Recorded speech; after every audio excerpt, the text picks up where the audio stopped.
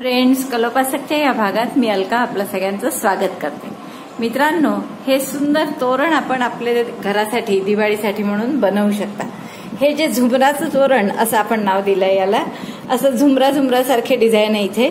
तर हे झुमरांचं तोरण करायला तुम्हाला नक्कीच आवडेल आणि अगदी एका दिवसात आपलं हे तोरण करून पूर्ण होणार आहे। ही जी वरची तोरण पट्टी आहे ही तुम्ही तुमच्या चॉईसनी कशी करू शकता। इथे मी 3 फूट आहे समजा म्हणून 151 टाके घातलेले होते किंवा 151 साखळ्या केल्या होत्या पहिले। नंतर प्रत्येक 3 साखळ्या आणखीन पहिल्या खांबासाठी आणि नंतर प्रत्येक चेनवर किंवा प्रत्येक साखळीवर एक खांब करत पहिली रो केलं होतं, पहिली ओळ केली होती। दुसऱ्या ओळीत 2 खांब 2 चेन 2 खांब 2 चेन असं केलं होतं दुसरी आणि तिसरी ओळ। चौथी आणि पाचवी ओळ पुन्हा खांबांचीच केली होती आणि 6वी ओळ मात्र आपण केशरी रंगाने यात केलेली आहे। तर केशरी रंगाने आधी मी पूर्ण एक अर्ध्या खांबाची ओळ पूर्ण करून घेतली आहे आणि मग हे झुंबर केलेले आहेत। तर आता मी तुम्हाला हे झुंबर कसं करायचं दिसतंय मित्रांनो, तर हे झुंबर कसं करायचं हे तुम्हाला दाखवणार आहे। याला स्पायरल म्हणतात। तर हे स्पायरल करण्यासाठी अगदी सोपं आहे हे करायला आणि दिसायला किती सुरेख दिसतं बघा, कोणत्याही रंगामध्ये उठून दिसतंय। आता मध्ये ज्या खिडक्या होत्या त्यात ही रिबन सॅटिन रिबन मॅचिंग टाकून मी हे थोडं भरीव करण्याचा प्रयत्न केलाय। तर हे तोरण तुमच्या दारावर नक्कीच सुंदर दिसेल यासाठी आता आपण पहिल्यांदा शिकू की हे झुंबर कसं बेस तयार करून घेतलाय। आता एवढी मोठी पट्टी करण्यापेक्षा मी एक छोटीशी पट्टी करून ठेवलेली आहे ज्यासाठी मी फक्त 16 साखळ्या घातल्या होत्या। दुसऱ्या साखळीपासून प्रत्येकात पहिले मुक्या खांबाची ओळ केली, नंतर 3 साखळ्या करून एक खांबाची ओळ केली आणि आता ही तिसऱ्या ओळीमध्ये मी फक्त 7-8 मुके खांब करून घेतले, कारण आपल्याला झुंबर हे या पट्टीच्या मध्यभागी करायचं आहे। तर ज्या ठिकाणी झुंबर हवंय आपल्याला तिथे आपल्याला हे सुरुवात करायची आहे, तिथपर्यंत आणून घ्यायचं आणि झुंबराचा बेस म्हणून त्याला 10 चेन्स करायचे आहे। 4 5 6 7 8 9 आणि 10। तर या 10 चेन म्हणजे झुंबराचा बेस आहे, याच्यावरच आपण झुंबर तयार करणार आहे किंवा ते स्पायरल शेप तयार करणार आहे। यानंतर आता या दुसऱ्या टाक्यापासून प्रत्येक टाक्यात आपल्याला 1 खांब असं 3 खांब करायचे आहेत आणि 3 पिको करायचे आहेत। तर पहिल्यांदा आपण पहिल्या खांबासाठी 3 चेन केल्या।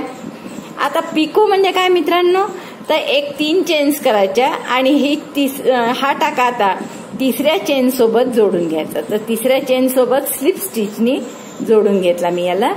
तर हा झाला पहिला पिको। आता इथून तुम्हाला परत 3 खांब करायचे आहेत चौथ्या टाक्यामध्ये। तर 1 2 आणि 3 तिसऱ्या टाक्यामध्ये। तर या तिसऱ्या टाक्यामध्ये मी 1 खांब केला आणि खांबाच्या टोकाशी परत 1 पिको करायचा। पिको करायचा म्हणजे काय करायचं, 3 चेन केल्या आणि ह्या चेन हे जे सुरुवात होती, परत पहा मित्रांनो, सुरुवात जिथे झाली होती चेनला तिथल्या दोऱ्यामध्ये किंवा तिथल्या टाक्यांमध्ये आपण स्लिप स्टिचनी याला जोडून घेतलं, म्हणजे हा झाला पिको तयार। तर असा पिको प्रत्येक वेळेस करायचा आहे। तर या पहिल्या टाक्यामध्ये आपण 4 वेळा करणार आहे, 2दा झालाय आपलं। तर हा तिसरा खांब केला मी आणि परत त्याच्या टोकावर 1 पिको कसा 3 साखळ्या केल्या आणि या पहिले जिथून सुरुवात झाली होती साखळीला पुन्हा एकदा पहा तिथे आपण याला स्लिप स्टिचनी जोडून घेतलं, लक्षात आलं। आता परत एकदा या टाक्यातच 4 वेळा आपण काय केलं, खांब आणि पिको असं आपण 4 वेळा केलं। आता हा पिको करते मी, हा पिको इथे जोडायचा पहिल्या टाक्याशी स्लिप स्टिचनी। तर असं आपण 4 वेळा केलं पहिल्या जो टाका निवडला होता चौथा म्हणजे सुईपासून त्याच्यावर। आता इथून प्रत्येक टाक्यामध्ये आपल्याला 3-3 वेळा हे करायचंय। काय करायचंय 3-3 वेळा, जसं मी आता इथे खांब घालणार आहे, खांब तुम्हाला खूप माहित आहे त्यामुळे मी आता पुन्हा सांगत नाही। दोऱ्याची अडी घेऊन टाक्यात घातला, दोऱ्याची अडी घेऊन बाहेर काढलं, 3 टाके झाले। पुन्हा दोऱ्याची अडी घेऊन त्यापैकी दोघातून काढलं, पुन्हा दोऱ्याची अडी घेऊन त्यापैकी दोघातून सुई काढली। तर हा 1 खांब केला मी आणि इथे आता पिको करायचा आहे, म्हणजे परत 3 चेन केल्या आणि हा या जो बेस आहे जिथून आपण 3 चेनला सुरुवात केली तिथल्या टाक्यावर स्लिप स्टिचनी याला जोडून घेतलं। आता असं किती वेळा करायचं आहे, याच टाक्यात 3दा, एकदा झाला। आता परत मी दुसरा खांब केला,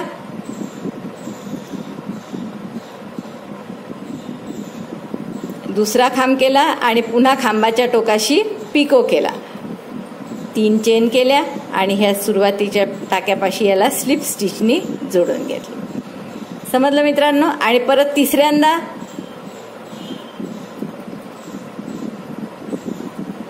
3 चेन करायच्या आणि टोकापाशी स्लिप स्टिचनी जोडून घ्यायचं.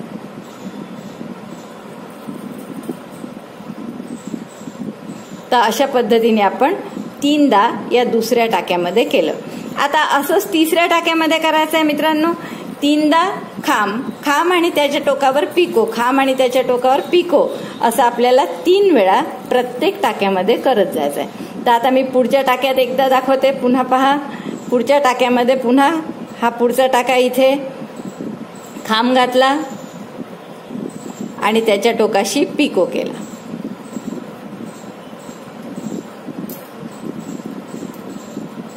पुन्हा त्याच टाक्यामध्ये खांब घातला,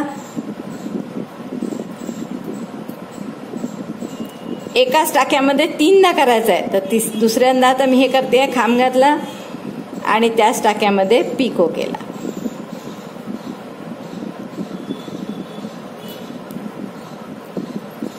असं आपल्याला या 10 टाक्यांमध्ये करून घ्यायचं आहे. आता मी माझं फक्त 3 टाक्यांमध्ये करून झालंय मित्रांनो.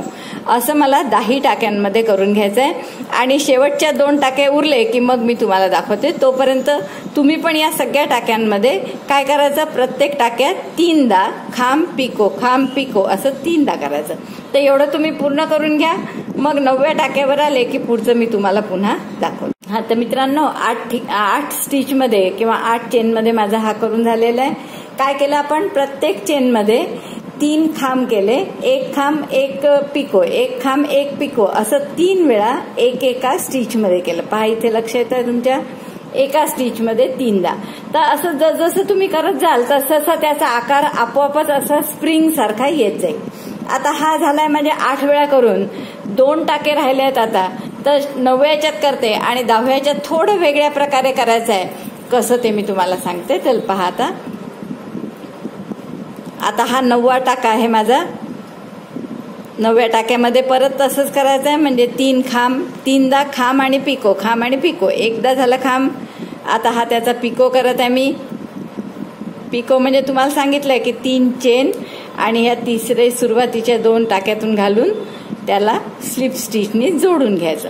एकदा झालं. आता असंच दुसऱ्यांदा त्याच टाक्यामध्ये परत त्याच टाक्यात सुई घातली, खांब केला आणि खांबाच्या टोकावर 1 पिको केला. हा पिको आता जोडला इथे 3 चेन करून. हे झालं 2दा. आता त्याच टाक्यामध्ये तिसऱ्यांदा परत खांब केला, पिको करत आहे, 3 चेन करून त्याच्या सुरुवातीला स्लिप स्टिचनी जोडून घ्यायचं. तर मित्रांनो हे 3दा केलं आपण 8व्या चेनमध्ये, 9व्या चेनमध्ये. आता हा शेवटचा टाका आहे. पहा इथे शेवटच्या टाक्यामध्ये काय करायचं, पहिलं तर तसंच करायचं, 1 खांब आणि 1 पिको, जसं आपण नेहमी करतो तसंच 1 खांब 1 पिको असं पहिल्या टाक्यात करून घेतलं. शेवटच्या टाक्यात पहिल्यांदा. तर हे पिको केला मी, याचा 3 चेन झाले आणि तिसऱ्याशी जोडून घेतलं. आता एरवी आपण काय करतो, तर याच टाक्यामध्ये 2दा आणखीन करतो असंच, खांब आणि पिको. पण शेवटच्या वेळेस तसं न करता आता खांबाच्या ऐवजी अर्धा खांब करायचा. म्हणजे दोऱ्याची अडी घेतली सुईवर, सुई त्याच टाक्यात घातली, परत दोऱ्याची अडी घेऊन बाहेर काढली, म्हणजे 3 टाके झाले सुईवर. आता या 3ही टाक्यातून एकदम टाका काढला दोऱ्याची अडी घेऊन, म्हणजे हा झाला अर्धा खांब. आणि त्यावर परत मी 1 पिको केला. पिको नेहमी सारखाच, म्हणजे 3 चेन केल्या आणि याला आपण सुरुवातीपासून जोडून घेतलं. आणि आता शेवटचं 3दा जसं आपण खांब आणि पिको करतो, त्याऐवजी एकदा खांब आणि पिको, दुसऱ्यांदा अर्धा खांब आणि पिको आणि तिसऱ्यांदा आता मुका खांब आणि पिको. मुका खांब म्हणजे अडी न घेता सुई घातली, अडी घेऊन बाहेर काढला टाका, 2 झाले, 2चा 1 केला. हा झाला मुका खांब. आणि इथेच त्यावर पिको करायचा आहे, म्हणजे 3 चेन केल्या आणि या 2 टाक्यांशी जोडून घेतलं. लक्षात आलं मित्रांनो. तर शेवटच्या याच्यात काय केलं आपण, प्रत्येक टाक्यामध्ये तसं काय केलं आपण की 3दा एक खांब एक पिको, एक खांब एक पिको असं 3दा केलं प्रत्येक टाक्यात. पण शेवटच्या वेळेस काय केलं, शेवटच्या टाक्यामध्ये 3 खांब एक पिको न करता एक खांब एक पिको, दुसरा अर्धा खांब आणि पिको आणि तिसरा मुका खांब आणि पिको. आणि हे आता जोडायचं आहे. जिथे आपण सुरुवात केली आहे त्याची तिथेच आपल्याला हे जोडायचं आहे. सुरुवात कुठे झाली होती, या स्पायरलची किंवा या झुमराची या टाक्यापाशी, तर याच टाक्यात आपल्याला त्याला जोडायचं आहे. तर स्लिप स्टिचनी लक्षात आलं मित्रांनो. पुन्हा एकदा पहा, जिथे सुरुवात झाली होती तुमची त्याच टाक्यापाशी आपण याला स्लिप स्टिचनी जोडून घेणार आहे. तर हे झुंबर तुमचं पूर्ण झालं. लक्षात आलं, दिसतंय किती सुंदर दिसतंय पहा. आणि हे सुंदर, त्याला पिको असल्यामुळे एक डेकोरेटिव्ह दिसतंय खूप झुंबर. तर असं सुंदर झुंबर तुम्ही त्या याच्यासाठी तोरणासाठी करू शकता. आता तोरणच असंही नाही तर हे झुंबर तुम्ही कुठेही वापरू शकता. लहान मुलीचा फ्रॉक केला किंवा स्वेटर केलं तर त्यावर सुद्धा तुम्ही हे तोरण आपलं हे झुंबर वापरू शकता. आता याच्या पुढे पुन्हा मुके खांब करायचे आणि जितक्या अंतरावर तुम्हाला दुसरं झुंबर हवं असेल तेवढ्या अंतरावर परत 10 चेन घालून सुरुवात करायच्या. समजा आता मला 3 टाके घातले मी आणि 3 मुके खांब केले आणि इथे आपल्याला दुसरं झुंबर करायचं आहे, तर इथे पुन्हा 10 चेन करायच्या.